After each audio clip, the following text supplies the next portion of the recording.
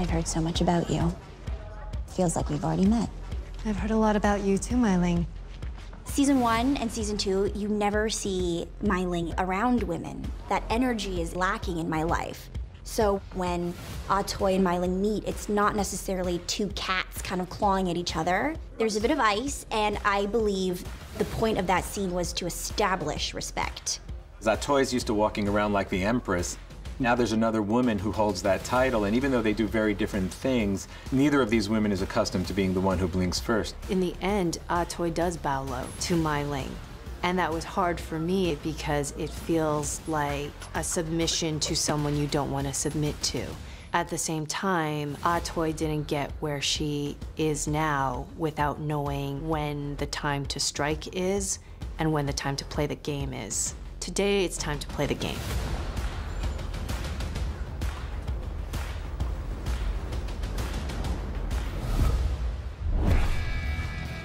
What's interesting about Sahm and Penny is that they never really had resolution to their relationship, and now they've both been thrust in these very sort of practical leadership roles in their separate businesses, so they're meeting on different but equal terms again, and it's really complicated for them because they know they can't be together. They both have very different interests, and yet there's this thing between them underneath the surface that they can't quite ignore, and so there are these moments where it pops out, and it kind of makes you think like, well, maybe these two could find that, but in this world, they're never gonna find it.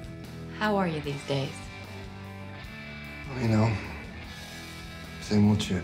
Penny is doing her thing, becoming her own woman. Sam's on his mission. So they're not in a place where it's like, oh, let's try and be in a relationship. I gotta do this, you gotta do this, and that's it.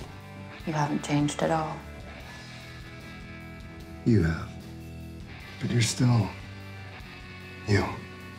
There's this connection, this unspoken connection that just hasn't gone away. I love the writing because it was so subtle. At no point did they say, oh, by the way, Penny and Sahm, they make eye contact or they try and touch each other. It's like nothing. They're talking about business. But we all collectively knew that frisson, that sort of closeness, it's all there and it's thrilling. What are you doing here? There's a back entrance to my father's factory. I told you, Mercer Steel isn't our first choice. The guards won't be watching it because they don't know about it.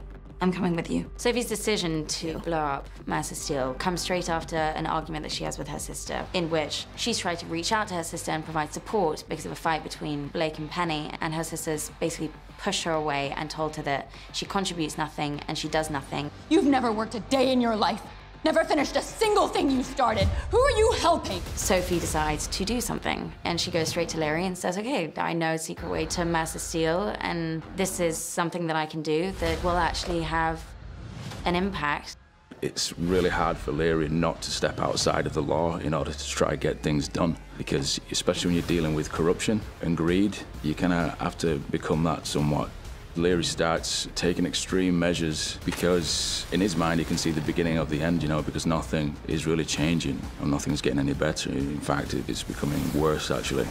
You're seeing Leary at the point where he's actually becoming something of a labor terrorist, planting bombs in factories that employ Chinese labor. Things are really being stirred to a boil. No!